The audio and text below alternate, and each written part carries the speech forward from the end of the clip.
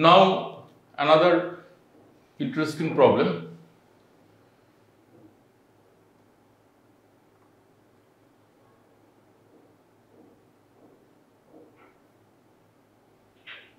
A straight line has intercepts A and B on coordinate axis. On the coordinate axis. So this is the straight line. Red line is a straight line. We have a coordinate axis XY coordinate system. This is XY coordinate system, black coordinate system you can say, and it has intercept A on x-axis and intercept B on y-axis. Therefore, the point of intersection of the line with x-axis has a coordinate A0 and the point of intersection of the line with y-axis has a coordinate 0b. We call this point B, this point A. So it is 0b and 0a. Obviously, this distance OA is A and OB is B. So with respect to black coordinate system, the intersection point of intersection A has coordinate A0 and point B has coordinate 0b. When the axes are rotated through a given angle, so axes are rotated through a given angle keeping the origin fixed, the same line has intercepts P and Q. See, now the coordinate axes are rotated, keeping the origin fixed. This is the fixed origin and maintaining the angle between the axes as 90 degree. Earlier also it was 90 degree angle between x-axis and y-axis, and here also the axes are simply rotated, therefore the angle between the axis remains 90 degree even after rotation. Now we get a new coordinate system which is blue coordinate system, x dash o y dash. So earlier it was x o y coordinate system, x o y, which is black coordinate system you can say. Now you get new coordinate system x dash o y dash, which is a blue coordinate system. And in the new coordinate system, the point of intersections of this, we call this point P and we call this point Q. And with respect to the blue coordinate system, the coordinate of P is P0 and coordinate of Q is 0Q. Remember, this P0 is the coordinate of P with respect to new coordinate system, which is blue coordinate system, which is actually x dash to y dash coordinate system. And similarly, coordinate of Q with respect to blue coordinate system is 0Q. 0Q. Because Q is lying on y-axis, y direction or y-axis of the new coordinate systems. Therefore, the x or x dash coordinate of Q will be 0. And similarly, the y coordinate or y dash coordinate of the point P will be 0. Therefore, we have assumed the coordinate of P to be P0 and coordinate of Q to be 0Q. Now, what is the relation between AB and PQ? That is to be found out. So, it is a very interesting problem. So, we could write OA is equal to A and OB equal to B. And similarly, we could write OP is P and OQ is Q from our basic idea of coordinates. And consider the line makes this angle is alpha, red line makes angle alpha here and makes angle beta here, and theta is the angle of rotation. And if this is theta, that means x dash, if it is theta, obviously this is also theta, this angle, because the angle between the coordinate axis in both blue and black, that is 90 degree. Therefore, if rotation with respect to x-axis is theta, then rotation with respect to y-axis is also theta. So just recognize this angle is beta, this angle is alpha, this angle is theta, this angle is also theta. Now our objective is to find a relation between A, B, P and Q. Now see, OA I have already written is equal to A. Follow the steps carefully. OA is A. Now this point P, drop a perpendicular on x-axis and call N is the foot of the perpendicular on x-axis. And similarly from B, drop a perpendicular on OY dash line and call this M. Alright. Now A is actually what? A is equal to ON plus NA. No doubt about it. ON plus AN. Now ON is actually OP cos theta, because ON by OP is cos theta. Basic definition. ON divided by OP is cos theta. So in place of ON I can write OP cos theta. And what is AN? This is AN. So AN, see, AN by PN as per the geometry of the problem is cot alpha, cot of alpha. Alpha is this angle. So AN by PN base by perpendicular is cot alpha. So in place of AN I can write PN cot alpha. Up to these steps are clear. Now we know OP is P. OP is P. Therefore I can write P cos theta plus PN. PN is how much? PN, you see, PN by OP. PN by OP is actually again sin theta. So PN I can write OP sin theta. So this is OP cos theta is P cos theta, because OP is P, and PN cot alpha, in place of PN I can write OP sin theta. And cot alpha, you just consider this triangle. Consider triangle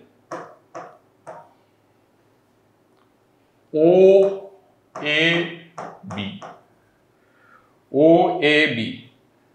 In this triangle, I can write cot alpha is definitely OA divided by OB. But OA is how much? OA is A and OB is B. So cot alpha I can readily write A by B. So in place of cot alpha I am writing A by B. So it is P cos theta OA equal to A is equal to P cos theta plus P sin theta into A by B. Therefore A is equal to P cos theta plus P sin theta A by B. Now, so A equal to P cos theta plus A by B into P sin theta. This relation we have obtained. Divide both sides by AP. A into P. So it is becoming 1 by P divide by AP.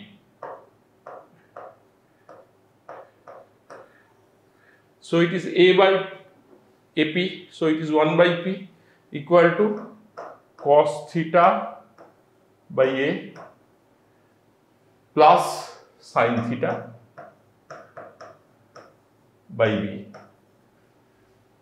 So we obtain a relation connecting P, A, B and theta. Theta is a variable over there. So 1 by P equal to cos theta by A plus sin theta by B.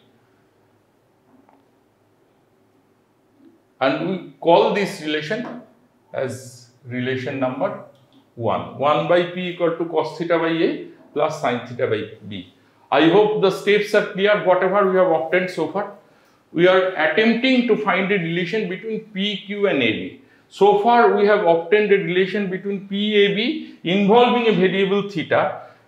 Theta is the angle of rotation. So keep this in mind, 1 by P equal to cos theta by A plus sin theta by B.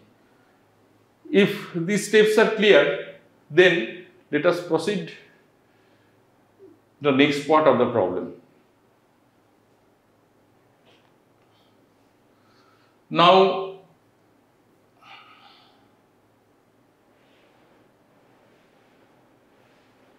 we have already obtained this thing, 1 by P equal to cos theta by A plus sin theta by B is equal to 1. 1 by P equal to cos theta by A plus sin theta by B, which is relation number 1, which we obtained in the last part of the problem.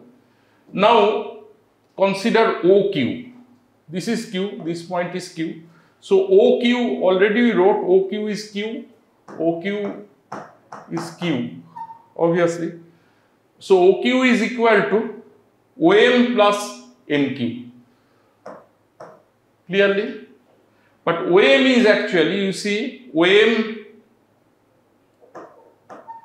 divided by OB. OM divided by OB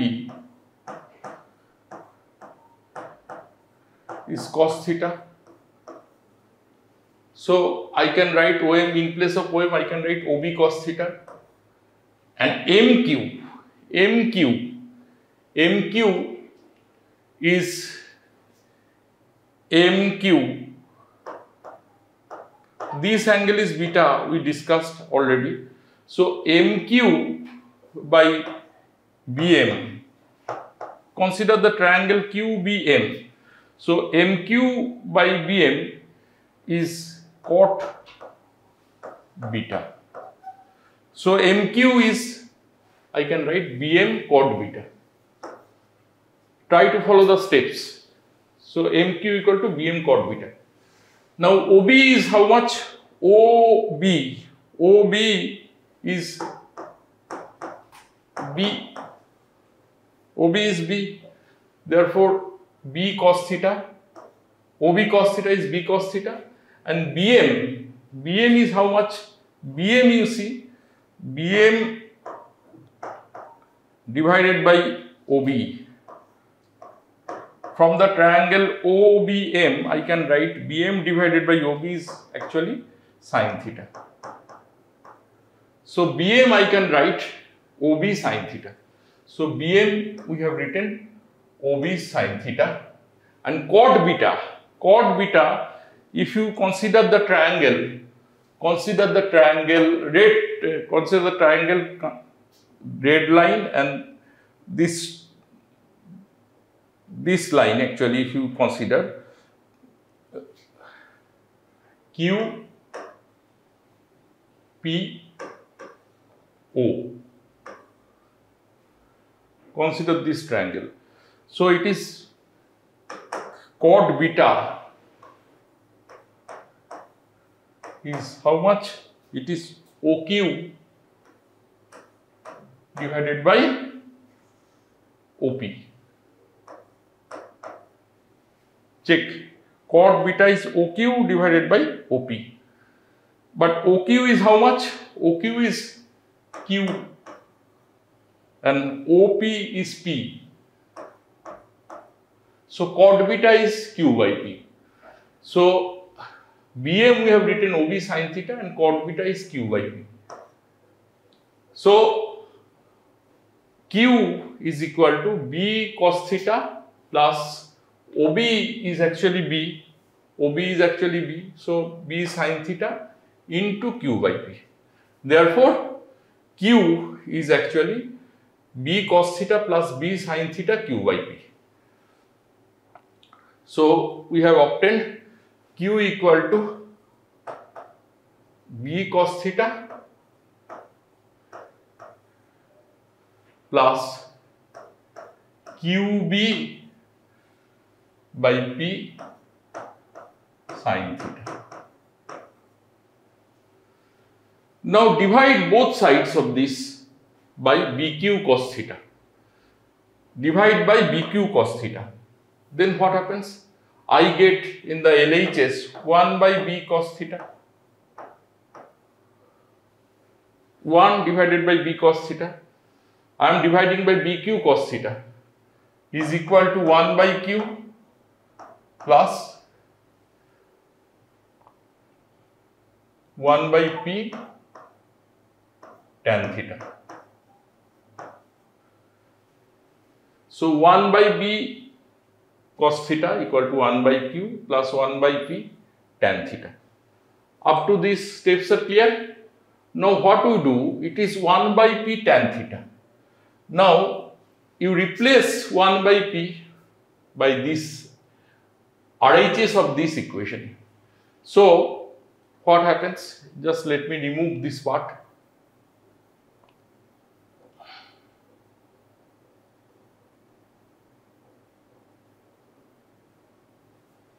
So what happens? I write as it is 1 by B cos theta is equal to 1 by Q plus tan theta. 1 by P I write cos theta by A plus sin theta by B.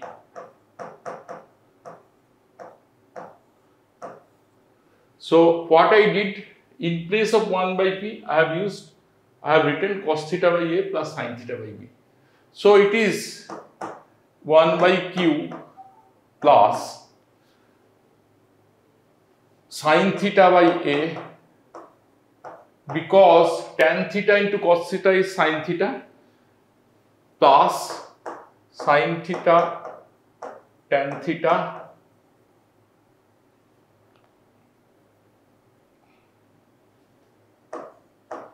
sin theta tan theta by B. Therefore, it is actually 1 by Q plus sin theta by A plus sin square theta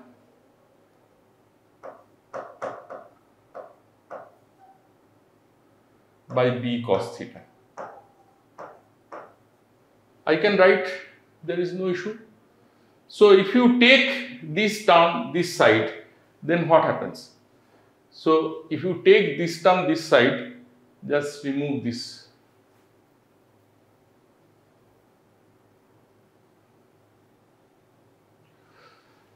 So here 1 by B cos theta is there. So I write 1 by B cos theta 1 minus sin square theta is equal to 1 by Q plus sin theta by A. I can write, but 1 minus sin square theta is cos square theta, and there is a cos theta in the denominator. So ultimately you get from this, it is cos theta by B is equal to 1 by Q sin theta by A. See, steps are clear. 1 by B cos theta 1 minus sin square theta is cos square theta. So I can write 1 by B cos theta into cos square theta. So cos theta cancel, 1 cos theta in the numerator gets cancelled. So cos theta by B is equal to 1 by Q plus sin theta by A. So 1 by Q, if take in the left hand side, it becomes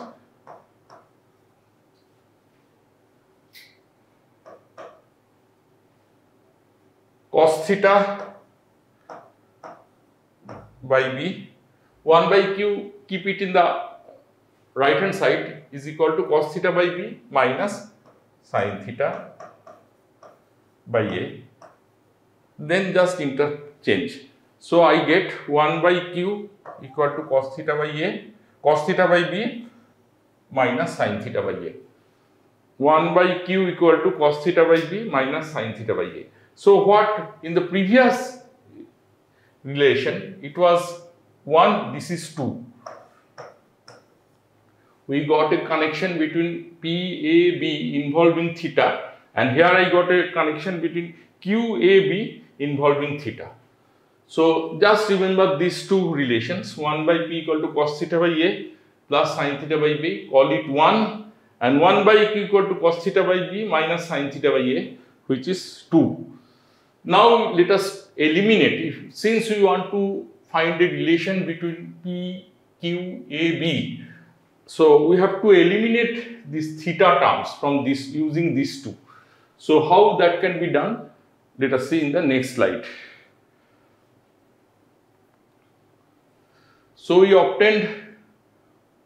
have already obtained two connecting equations between P, Q, A, B, and these are these two. 1 by p equal to cos theta by a plus sin theta by b, and 1 by q equal to cos theta by b minus sin theta by a.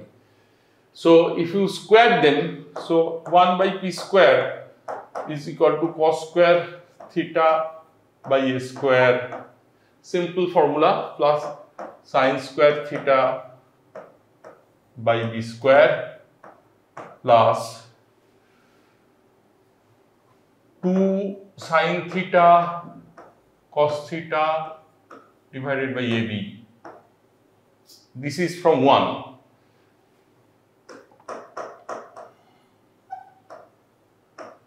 And similarly from 2 I can write 1 by q square is equal to cos square theta by b square plus sin square theta by a square minus twice sin theta cos theta by AB. This is from 2.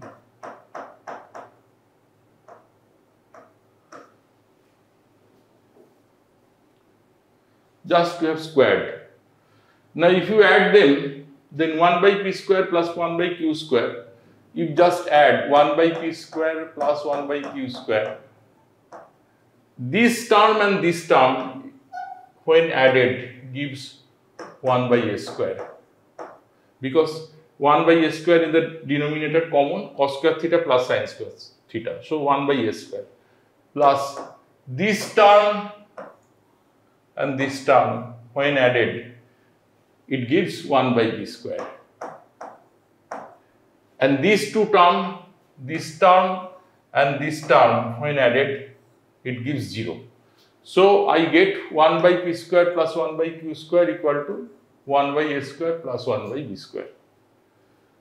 So the relation, desired relation is 1 by p square plus 1 by q square equal to 1 by a square plus 1 by b square. And among the given alternatives, B matches with our result, and therefore B is the correct answer. So this problem we have solved using simple geometrical consideration. We can solve this problem using a simpler alternative technique when we learn about straight line. When we learn about straight line, much easily we can solve this problem. But here we have explained this from basic geometrical consideration. So this is the relation between P, Q and AB. Okay. I hope you have followed the steps of the calculation.